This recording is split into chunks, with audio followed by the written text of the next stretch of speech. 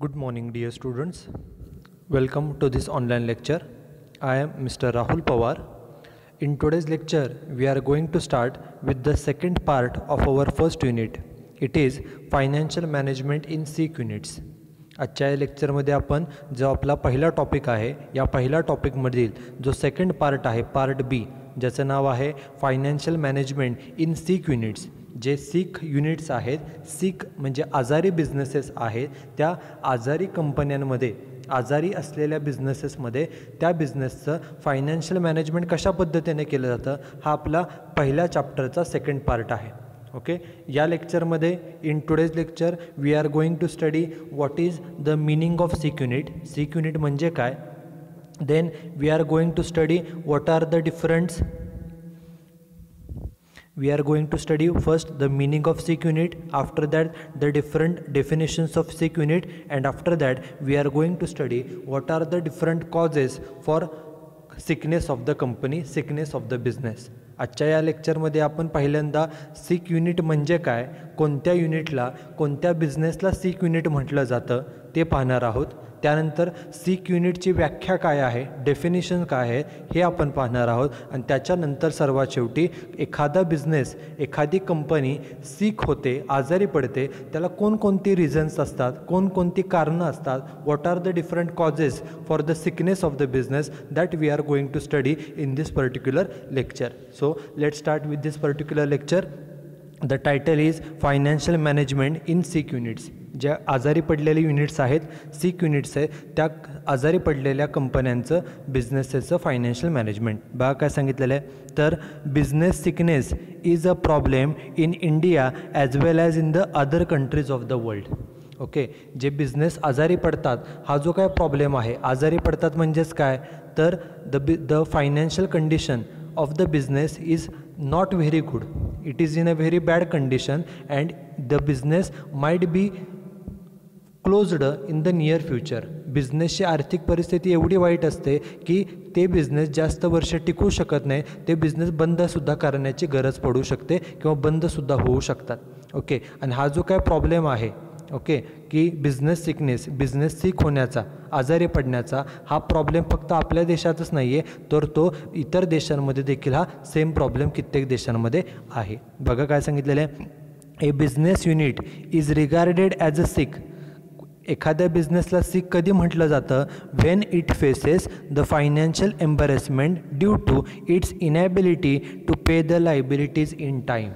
ज्या वेळेला एखादा बिझनेस स्वतःच्या लायबिलिटीज टायमिंगमध्ये देऊ शकत नाही, इनॅबिलिटी, एखादा बिझनेस स्वतःच्या लायबिलिटी वेळेमध्ये पेड करू शकत नाही आणि त्यामुळं जे काही एम्बॅरेसमेंट बिझनेसला भोगावी लागते, सहन करावी लागते, त्यामुळं बिझनेस हा सिक होऊ शकतो.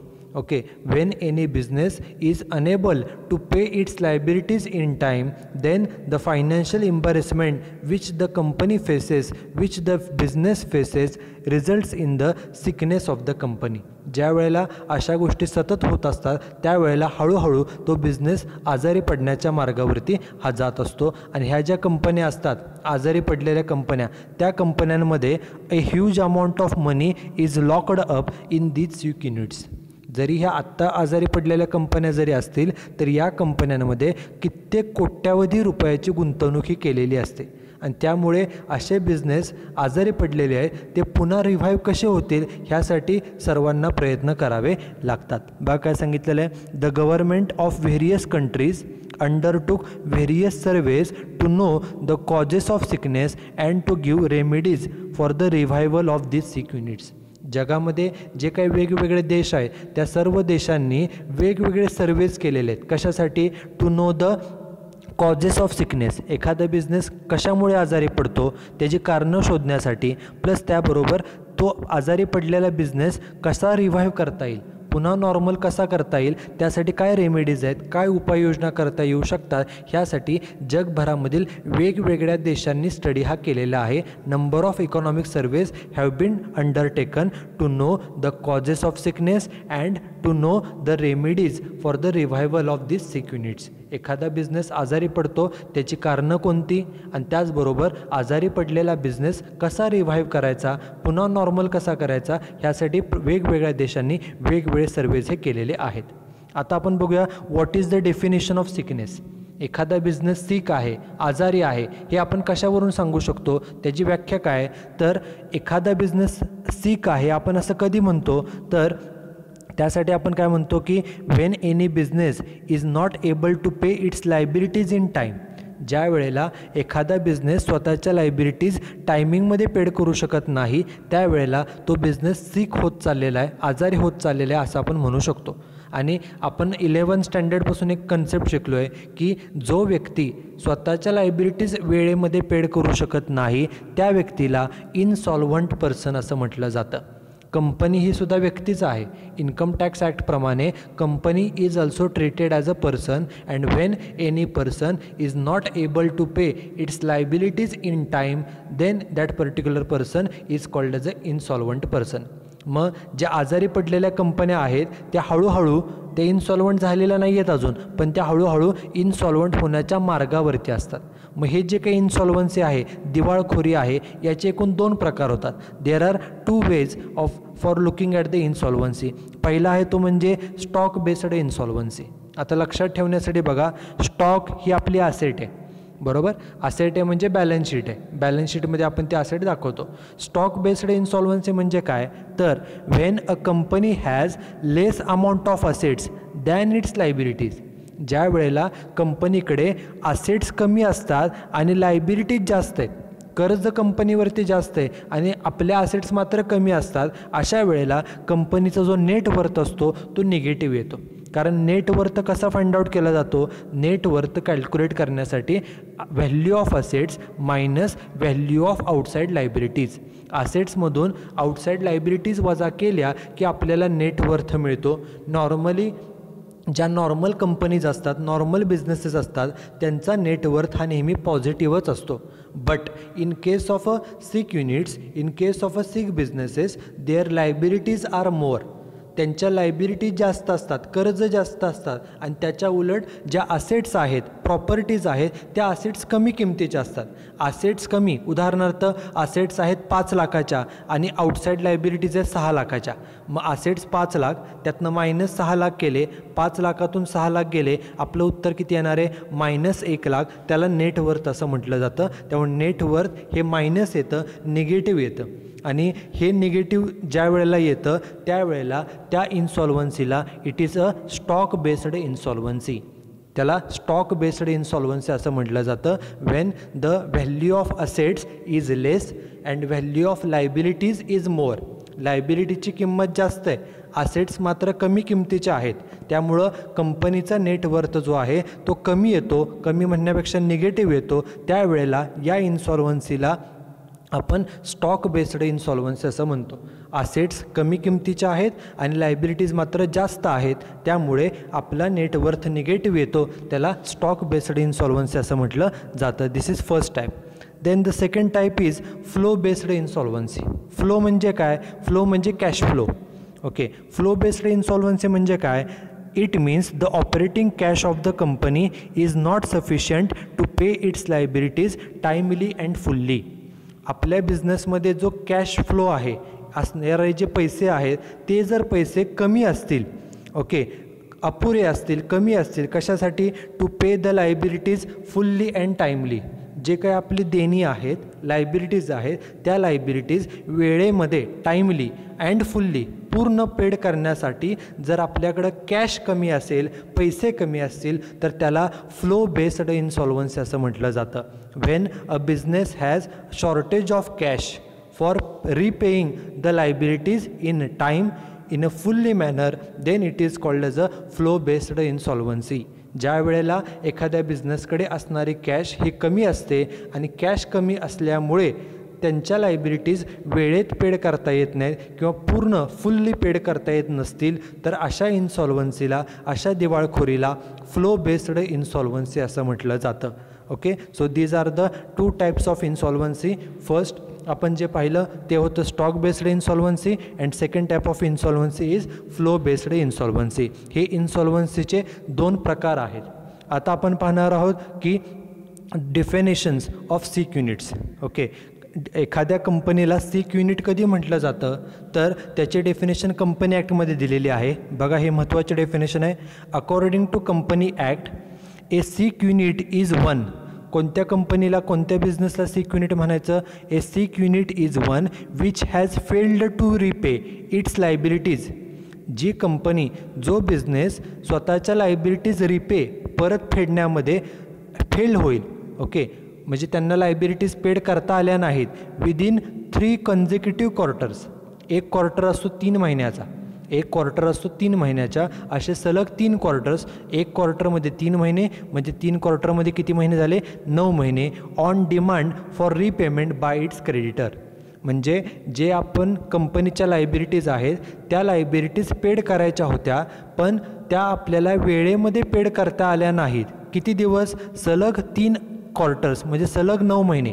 त्यांनी पैसे मागितले, क्रेडिटर्सनी आपल्याकडून पैसे मागितले, पण मागून देखील आपल्याला जर त्या लायबिलिटीज पेड करता आल्या नाही, रिपे करता आल्या नाही, तर अशा कंपनीला सिक कंपनी असं म्हटलं जातं. त्यासाठी हा जो कालावधी आहे 3 क्वार्टर्स म्हणजे 9 महिने, हा कालावधी सर्वात महत्त्वाचा आहे.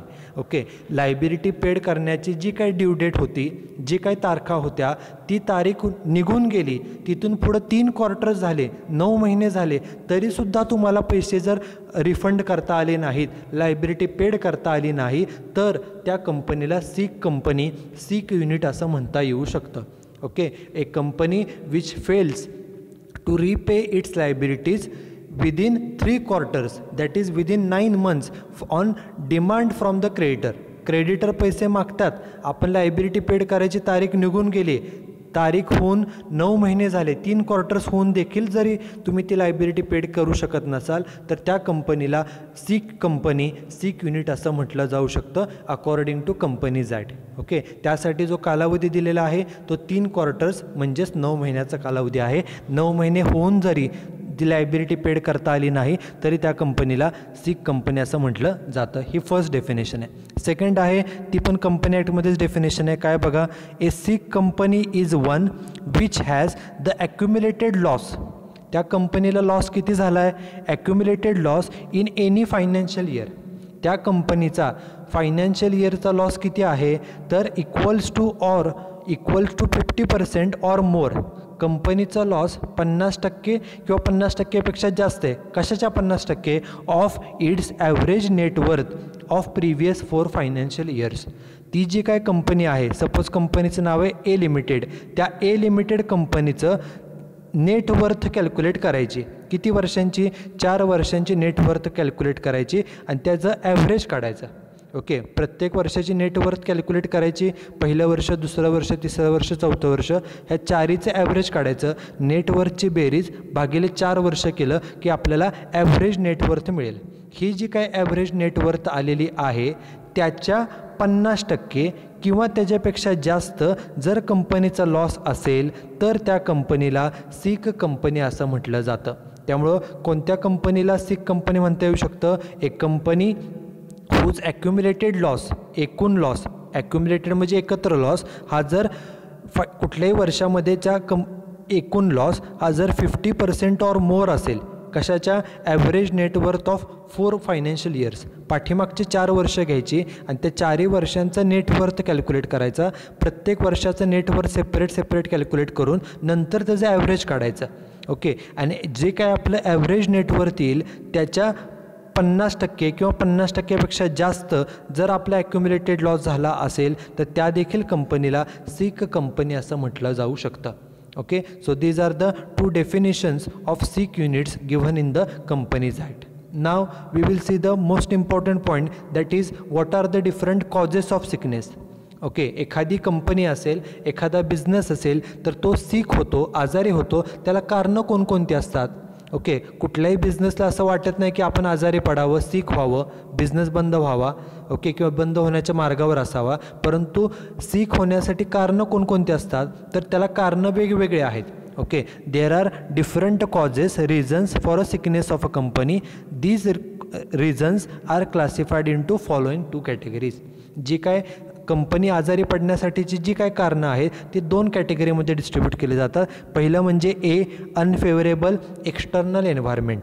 ओके, जर बिझनेससाठी जे काही एक्सटर्नल एन्व्हायरमेंट आहे, बाहेरचं एन्व्हायरमेंट आहे, म्हणजे आपल्या ज्या ठिकाणी कंपनी आहे त्या आजूबाजूचं एक्सटर्नल एन्व्हायरमेंट आहे, ते जर समजा अनफेवरेबल असेल, आपल्यासाठी सोयीचं नसेल, म्हणजे आपल्या विरुद्ध असेल. कशा पद्धतीनं बघा, the company may be affected by one or more of the following external factors. जे वेगवेगळे फॅक्टर्स असतात, ओके, एक्सटर्नल, ते आपल्या कंट्रोलमधले नाहीत, ओके, परंतु ते आपल्याशी संबंधित आहे. त्या वेगवेगळ्या कारणांमुळे देखील आपली कंपनी अफेक्ट होऊ शकते. त्या वेगवेगळ्या फॅक्टर्सचा परिणाम आपल्या कंपनीवरती होऊ शकतो. मग त्यात कोणकोणते फॅक्टर्स आहेत बघा. पहिलं म्हणजे एक, for example shortage of basic inputs like raw material, power etcetera. आपली कंपनी ज्या ठिकाणी आहे त्या ठिकाणी जर पॉवर म्हणजे इलेक्ट्रिसिटीचा प्रॉब्लेम असेल तर आपली कंपनी फुल इफिशियन्सीने काम करू शकत नाही. त्याचबरोबर रॉ मटेरियल तिथे मिळत नसेल तरीसुद्धा बिझनेस इफिशियंटली काम करू शकत नाही. अल्टिमेटली बिझनेसची इफिशियन्सी जर कमी इफिशियन्सीनं बिझनेस चालत असेल, हळूहळू काही दिवसांनी तो बिझनेस सीक होऊ शकतो. It is one of the reason. Next is change in government policies relating to taxation, trade etcetera. गव्हर्नमेंटनं, मग ते स्टेट गव्हर्नमेंट असेल किंवा central government, if central government और state government make changes in the policies regarding taxation और trade. एखादा business आहे, त्या बिझनेसच्या व्यापारासंदर्भात किंवा टॅक्सेशन संदर्भात जर काही बदल केला तरीसुद्धा त्याचा परिणाम बिझनेसच्या सर्व्हायवलवरती होऊ शकतो. एखादं सिम्पल एक्झाम्पल घ्या. एखादा देशामधील एखादी कंपनी आहे, ती कंपनी एखाद्या दुसऱ्या कंट्रीमध्ये वस्तू जर सप्लाय करत असेल, फक्त एकाच कंट्रीमध्ये दुसऱ्या कंट्रीमध्ये वस्तू सप्लाय करत असेल, आणि अनफॉर्च्युनेटली गव्हर्नमेंटनं डिसिजन घेतला की त्या देशाबरोबर जे काय व्यापारी संबंध आहेत ते व्यापारी संबंध बंद करायचे, त्या देशाशी कोणताही व्यवहार करायचा नाही. असा जर गव्हर्नमेंटला निर्णय काही वेळाला घ्यावा लागला तर ॲटोमॅटिकली या गव्हर्नमेंट पॉलिसीमुळं, गव्हर्नमेंट डिसिजनमुळं आपला बिझनेस फक्त तेवढंच काम करत होता, एका पर्टिक्युलर देशालाच वस्तू पुरवण्याचं काम करत होता. या निर्णयामुळे, या शासन निर्णयामुळे कदाचित आपला बिझनेस हा कमी होऊ शकतो. कमी होऊन ॲटोमॅटिकली आपला बिझनेस सीकसुद्धा म्हणजे आजारीसुद्धा होऊ शकतो. So change in the government policies may also result in the sickness of the company. This is second. Now the third reason is development of new technology. मार्केटमध्ये सतत टेक्नॉलॉजी बदलत असते. आपण जर समजा जुनी टेक्नॉलॉजी वापरून वस्तू बनवत असू आणि मार्केटमध्ये नवीन टेक्नॉलॉजी आली आणि आपण जर ती ॲडॉप्ट केली नाही, आपण जर ती आत्मसात केली नाही, ॲटोमॅटिकली आपल्या वस्तूपेक्षा नवीन टेक्नॉलॉजी वापरणाऱ्या कंपन्यांच्या वस्तू जास्त क्वालिटेटिव्ह असतील, त्या कमी प्राईसमधील असतील, आणि ॲटोमॅटिकली त्यामुळे आपल्या वस्तूंची डिमांड कमी होते, आणि डिमांड कमी झाल्यामुळं आपले ॲटोमॅटिकली आपला बिझनेस हा सीक होऊ शकतो, आजारी पडू शकतो, कारण आपल्या वस्तूची डिमांडच कमी होणार आहे. डिमांड कमी झाली म्हणजे सेल्स कमी होणार, सेल्स कमी म्हणजे प्रॉफिट कमी, प्रॉफिट कमी करत हळूहळू लॉस होतो आणि पुन्हा आपला बिझनेस आजारीसुद्धा पडू शकतो. हे सुद्धा कारण असू शकतं कंपनी आजारी होण्यासाठी. Next is sudden decline in the orders from the customers. जर समजा कस्टमर्सकडून मिळणाऱ्या ऑर्डरमध्ये अचानक घट झाली, कमी झाल्या ऑर्डर, तरीसुद्धा आपण जे काय कस्टमर्सकडून आपल्याला ऑर्डर मिळत होत्या त्या अचानक बंद झाल्या, त्यामुळे सुद्धा आपला डिमांड कमी होईल, आपल्या वस्तूची मागणी कमी होईल, सेल्स कमी होईल. सेल्स कमी झाल्यामुळे जो काही आपला प्रॉफिट आहे तो प्रॉफिट कमी होऊन काही वर्षांनी कदाचित लॉससुद्धा होऊ शकतो आणि पुन्हा आपली कंपनी आजारीसुद्धा पडू शकते. त्यानंतर बाकीचे कारण आहेत ते म्हणजे natural disasters like earthquake, flood. एखाद्या ठिकाणी फ्लड आला, पूर आला, भूकंप झाला, त्यामध्ये सुद्धा आपले जे काही समजा कंपनीच्या प्रॉपर्टीज आहेत, असेट्स आहेत, त्या खराब होऊ शकतात. ॲटोमॅटिकली आपला लॉस भरपूर वाढेल. लॉस वाढला की कंपनी सीकसुद्धा होऊ शकते. त्यानंतर नेक्स्ट आहे चेंज इन कन्झ्युमर प्रेफरन्सेस. आपण ज्या वस्तू बनवतो आहे त्या वस्तू कस्टमर्स घेतात, पण समजा लोकांच्या प्रेफरन्सेस बदलले तर कदाचित आपली जी वस्तू आहे त्या वस्तूची मागणी एकदम कमी होऊ शकते किंवा मागणी एकदम बंदसुद्धा होऊ शकते. Take simple example of typewriter and computer. Okay, before invention of a computer the टाईपरायटर्स wear in a huge demand. Computer उपलब्ध होण्यापूर्वी टाईपरायटरची मागणी ही खूप जास्त होती. ओके, परंतु आत्ताच्या या जगामध्ये टाईपरायटर कोणीच खरेदी करत नाही. ओके. आणि अशामुळे जर एखादी कंपनी टाईपरायटर बनवणारी असेल, ती फक्त तेवढाच बिझनेस करत असेल, तर ती कंपनी 100% आजारी पडणार आहे. कारण टाईपरायटरला कुठेच डिमांड नाही आहे, ती वस्तू कोणच खरेदी करत नाही आहे, बरोबर. त्यामुळे लोकांचे प्रेफरन्सेस बदलले की सुद्धा त्याचा परिणाम कंपनी सीक होण्यावरती सुद्धा होऊ शकतो, कंपनी आजारीसुद्धा पडू शकते. ओके. त्यानंतर नेक्स्ट आहे ते म्हणजे reduced lending by the banks. समजा बँकांनी कर्ज पुरवठा करणं कमी केलं. ओके. लेंड करणे म्हणजे कर्ज पुरवठा करणे. जर कंपन्यांनी कर्ज देणं कमी केलं असेल, ॲटोमॅटिकली आपल्याला जे काय फंड्स लागतात ते फंड्स कमी पडतील. फंड्स कमी पडले की आपला बिझनेस इफिशियंटली चालवता येणार नाही आणि ॲटोमॅटिकली कदाचित ह्या सर्व जे काही रिझन्स आहेत, कॉजेस आहेत, यामुळे काय बिझनेस ओव्हरनाईट सीक होतो अशातला भाग नाही. परंतु काही वर्षांनी जर हे सतत कंटिन्यूस चालू राहिलं, बँका जर कर्ज देत नसतील, तर कदाचित आपला बिझनेस सीकसुद्धा होऊ शकतो after certain number of years. And last reason is intense competition in the market. मार्केटमध्ये जर कटथ्रोट कॉम्पिटिशन असेल, इंटेन्स कॉम्पिटिशन असेल, तर काही वेळा त्यामध्ये सर्वाईव्ह करणंसुद्धा डिफिकल्ट जातं. Certain businesses also becomes six due to this intense competition. सर्वच बिझनेसेसला, सर्वच कंपन्यांना ह्या कॉम्पिटिशनमध्ये टिकून राहता येत नाही. कदाचित जे मीडियम बिझनेसेस आहेत, थोडे वीक बिझनेसेस आहेत, ते कदाचित या इंटेन्स कॉम्पिटिशनमुळे सीकसुद्धा होऊ शकतात, आजारीसुद्धा पडू शकतात. Okay. So these R the different causes, that is external causes which results in the sickness of the business. आणि हे जे सगळे रिझन्स आहेत, हे आपल्या कंट्रोलमध्ये कोणतेही रिझन्स नाहीत. म्हणजे उदाहरणार्थ अर्थक्वेक येणं, फ्लड येणं आपल्या हातामध्ये नाही. लोकांचे प्रेफरन्सेस बदलणं हे आपल्या कंट्रोलमधलं नाही आहे. बँकांनी कर्ज पुरवठा कमी केला हे आपल्या हातामधलं नाही आहे. मार्केटमधलं कॉम्पिटिशन आपल्या कंट्रोलमधलं नाही आहे. कस्टमरने डिमांड कमी केली ही आपल्या हातामधील गोष्ट नाही आहे. नवीन टेक्नॉलॉजी अवेलेबल झाली हे आपल्या हातामध्ये नाही आहे. ओके. किंवा बाकीच्या गोष्टी आपल्या एरियामध्ये असणारी पॉवर फॅसिलिटी असेल, गव्हर्नमेंटच्या पॉलिसीज असतील, all these things R not in our control. So these R the external things. Okay. ह्या सर्व गोष्टी एक्सटर्नल आहेत, आपल्या कंट्रोलच्या पलीकडच्या आहेत. And due to these things the business might go in to the sickness. कदाचित ह्या कारणांमुळं, एका दुसऱ्या कारणामुळं आपला बिझनेस सीकसुद्धा होऊ शकतो. हे एक्सटर्नल रिझन्स आहेत. आता एक्सटर्नल बरोबर there are certain internal factors. Okay. That is managerial डिफिशियन्सीज. आपल्या मॅनेजमेंटमध्ये, कंपनीच्या व्यवस्थापनामध्ये सुद्धा काही कमतरता असू शकतात, इंटरनल रिझन्स असू शकतात. ओके. त्यामुळं सुद्धा आपला बिझनेस हा आजारी पडू शकतो. The management of the company can be इनइफिशियंट in many ways. आपल्या कमतरता काय फक्त बाकीच्याच एक्सटर्नल गोष्टीमुळेच आपल्या कंपनी आजारी पडते असं होत नाही, तर आपल्या पण काही चुका असतात, कमतरता असतात. त्या कोणकोणत्या? तर following R the department wise deficiencies. Department wise काही कमतरता आपल्याला सांगितलेल्या आहेत. फॉर एक्झाम्पल बघा, प्रोडक्शन डिपार्टमेंट, जिथे ॲक्च्युली वस्तूचं उत्पादन केलं जातं, तिथं जर समजा आपण आउटडेटेड टेक्नॉलॉजी वापरत असू, जुनी टेक्नॉलॉजी वापरल्यामुळं आपल्या वस्तूची क्वालिटी कंपॅरेटिव्हली लो असणार आहे, प्लस त्याची प्राईससुद्धा जास्त असणार आहे. त्यामुळे कंपॅरिझन जर केलं मार्केटमध्ये आपण टिकू शकणार नाही. आपण हळूहळू का होईना आपल्या मार्केटची डिमांड कमी होणार, वस्तूची डिमांड कमी होणार आणि पुन्हा आपला बिझनेस हा आजारी पडणार आहे. Okay. This is first. Second is less focus on research and development. Okay. आपल्या कंपनीमध्ये, प्रोडक्शन डिपार्टमेंटमध्ये जर रिसर्चवरती कमी भर दिला जात असेल, रिसर्च अँड डेव्हलपमेंटवरती, ज्यावरती ॲक्च्युली जादा लक्ष दिलं गेलं पाहिजे, पण त्यावरती आपण जर दुर्लक्ष करत असू किंवा कमी लक्ष देत असू, त्यामुळे सुद्धा ही आपली चूक आहे. ओके. यामुळे सुद्धा आपण कदाचित या कॉम्पिटिशनमध्ये टिकणार नाही आणि हळूहळू after certain years our business will go in to sickness. काही वर्षांनी का होईना आपण जर असंच चालू ठेवलं कित्येक वर्ष, रिसर्चवरती कमी लक्ष दिलं, तर आपला बिझनेस जो आहे तो हळूहळू सिकनेसच्या मार्गावरती जातो. Next is poor maintenance. Okay. Repairs and maintenance.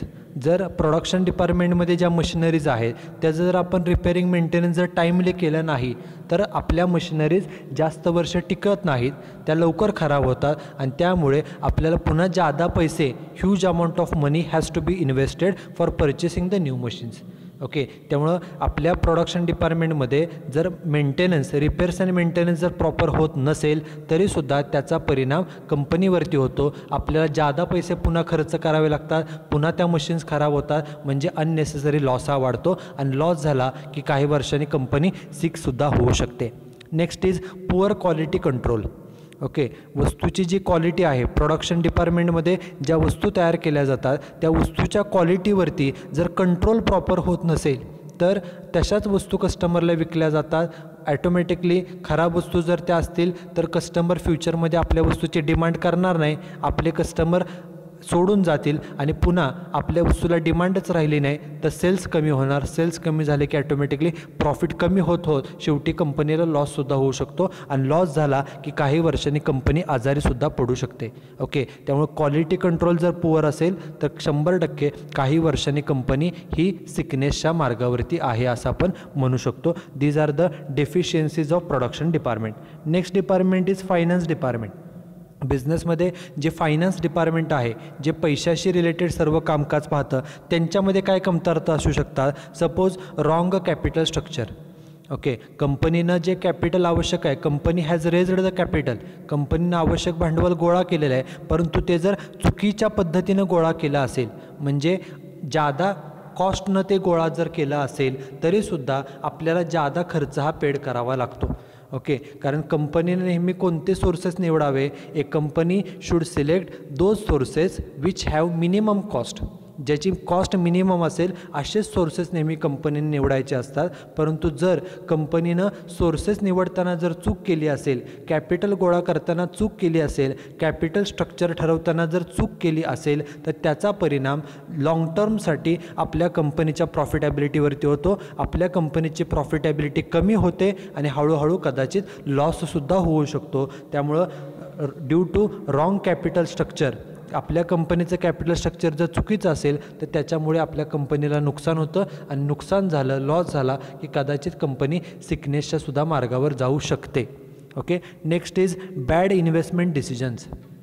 Okay, जे काय फंड्स आपण गोळा केलेले आहेत ते फंड्स जर आपण इन्व्हेस्ट करताना चुकीच्या ठिकाणी गुंतवणूक केली, ओके, चुकीच्या ठिकाणी इन्व्हेस्टमेंट केली तर आणि कदाचित जर ते फंड्स बुडाले, लॉस झाला तर त्याचा परिणाम, त्या लॉसमुळे देखील आपल्या कंपनीचा प्रॉफिटवरती मोठा परिणाम होऊन आपली कंपनी जी थोडाफार प्रॉफिट जे काय मिळवत असेल तो प्रॉफिटसुद्धा जाऊन आपल्या कंपनी कदाचित लॉसमध्ये जाऊ शकते आणि लॉस 50%पेक्षा जास्त झाला की त्या कंपनीला सिक कंपनी असं म्हटलं जातं. त्यामुळं due to bad decisions also the company may become six unit. त्यानंतर next point is poor working capital.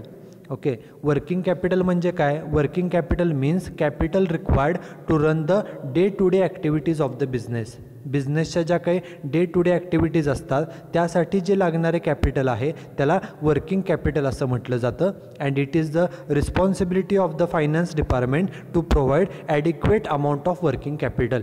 जेवढं आवश्यक वर्किंग कॅपिटल आहे तेवढं पुरवणं हे फायनान्स डिपार्टमेंटची जबाबदारी असते. जर आपण त्यांना कमी वर्किंग कॅपिटल प्रोव्हाइड केलं, वर्किंग कॅपिटल मॅनेजमेंट जर चुकीच्या पद्धतीनं होत असेल, पुअरली होत असेल तरीसुद्धा बिझनेसच्या ॲक्टिव्हिटीज स्मूथली चालणार नाहीत.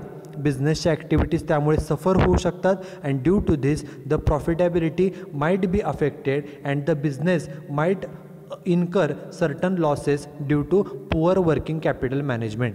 वर्किंग कॅपिटल मॅनेजमेंट जर व्यवस्थित झालं नाही तर त्यामुळे कदाचित आपला बिझनेस लॉसमध्ये जाऊ शकतो आणि लॉसमध्ये जर गेला, लॉस 50%पेक्षा जास्त झाला की त्या कंपनीला सिक कंपनी असं म्हटलं जातं. दिस इज वन अनदर रिझन.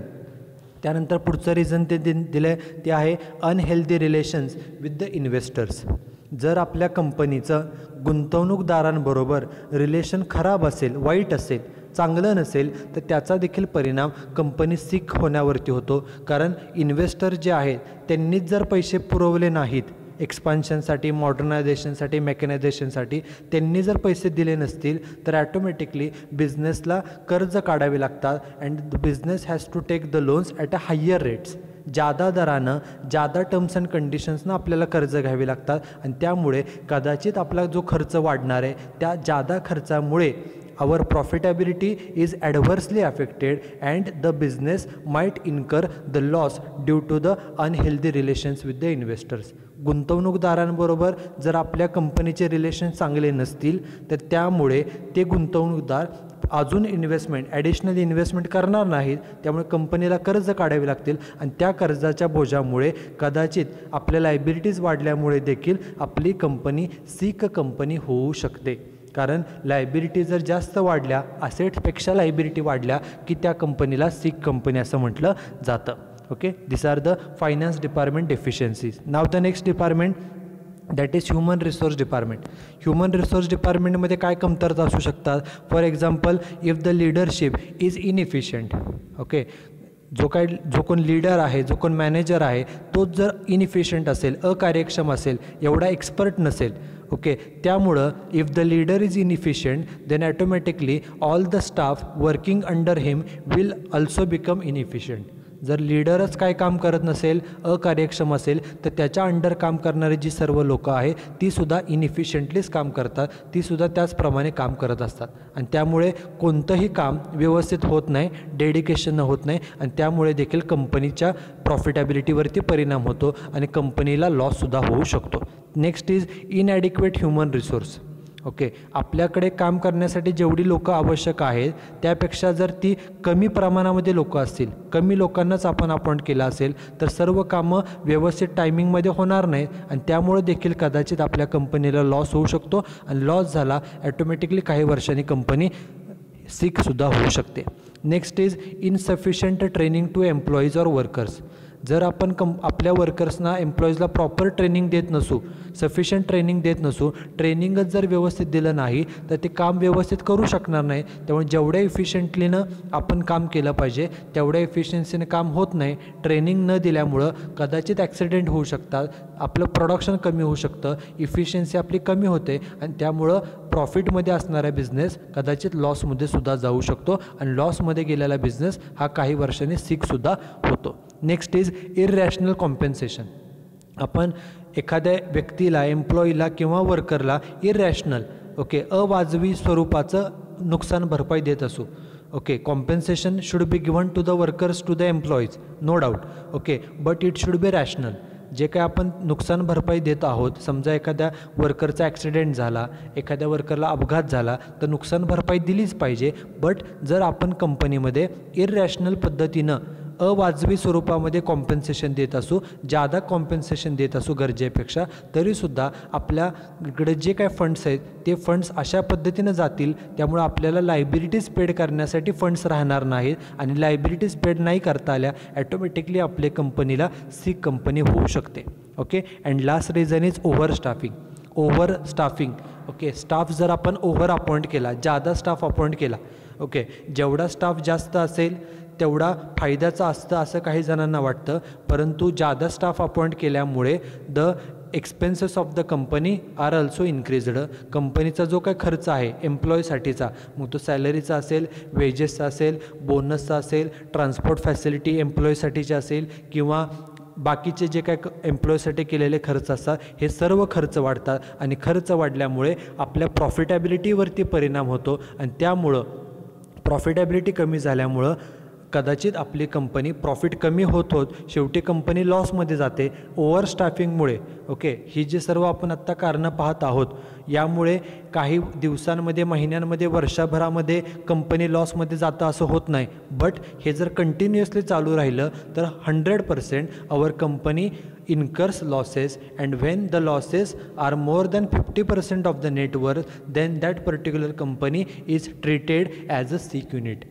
ज्या वेळेला या कंपन्यांचे लॉसेस वाढत जातात, हळूहळू वाढतात ते, त्यावेळेला त्या कंपनीला सीक कंपनी असं म्हटलं जातं. These R the deficiencies of human resource department. After that last department is marketing department.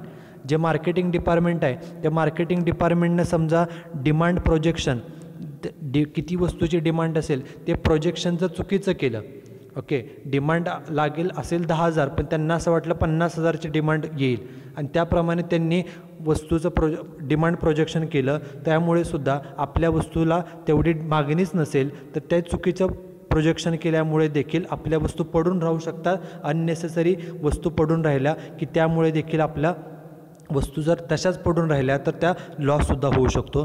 Then इररॅशनल price structure, आपल्या वस्तूची जी काही किंमत आहे ती जर बाकीच्यांपेक्षा इररॅशनल असेल, अवाजवी असेल, जास्त असेल, तरीसुद्धा आपल्या वस्तूची डिमांड कमी राहील. डिमांड कमी झाली, सेल्स कमी होणार. सेल्स कमी झाली की ॲटोमॅटिकली आपल्या कंपनीचे प्रॉफिट कमी होऊन लॉससुद्धा होऊ शकतो. देन लेस सेल्स प्रमोशन, आपण जेवढं आपल्या वस्तूची पब्लिसिटी केली पाहिजे, मार्केटिंग केलं पाहिजे, ते जर आपण कमी केलं, त्यामुळे सुद्धा आपल्या कंपनीच्या वस्तूंची डिमांड कमी होऊ शकते. डिमांड कमी झाली, वस्तूची मागणी कमी झाली, सेल्स कमी झालं, ॲटोमॅटिकली आपली कंपनी लॉसमध्ये जाऊ शकते. देन पुअर कस्टमर सर्व्हिस, वस्तू विकल्यानंतर कस्टमरला जी सर्व्हिस द्यावी लागते ती जर आपण व्यवस्थित देत नसू तर फ्युचरमध्ये तो कस्टमर पुन्हा आपली वस्तू खरेदी करणार नाही.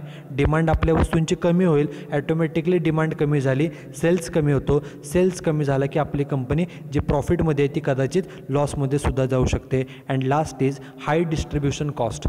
ओके, वस्तू प्रोडक्शनपासून कस्टमरकडे पोचवेपर्यंतचा जो काही डिस्ट्रीब्युशनचा खर्च आहे तो खर्च जर जास्त असला तर त्या खर्चाचं बर्डन हे शेवटी कस्टमरवरती पडतं. त्यामुळे वस्तूची प्राईस वाढते आणि प्राईस जर जास्त असेल, बाकीच्या कंपन्यांच्या तुलनेनं आपल्या वस्तूची प्राईस जास्त असेल तर आपल्या वस्तूची डिमांड कमी होणार आहे. डिमांड कमी झाली, ॲटोमॅटिकली कंपनीचे सेल्स कमी होतात आणि सेल्स कमी झाले की कंपनीचा प्रॉफिट जो आहे तो कमी होत होत शेवटी कंपनी लॉसमध्ये सुद्धा जाऊ शकते. आणि लॉस जो आहे तो 50% पेक्षा जास्त झाला, नेटवर्थच्या 50%पेक्षा जास्त जर झाला तर त्या कंपनीला सीक कंपनी असं म्हटलं जातं.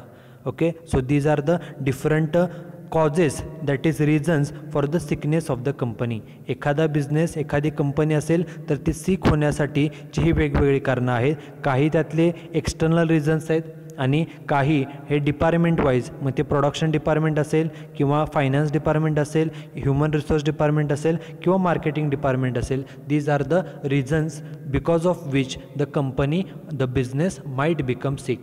एखादा बिझनेस आजारी पडण्यासाठीचीही वेगवेगळी कारणे आहेत, वेगवेगळे कॉजेस आहेत. Okay, so that's it with today's lecture. Thank you very much.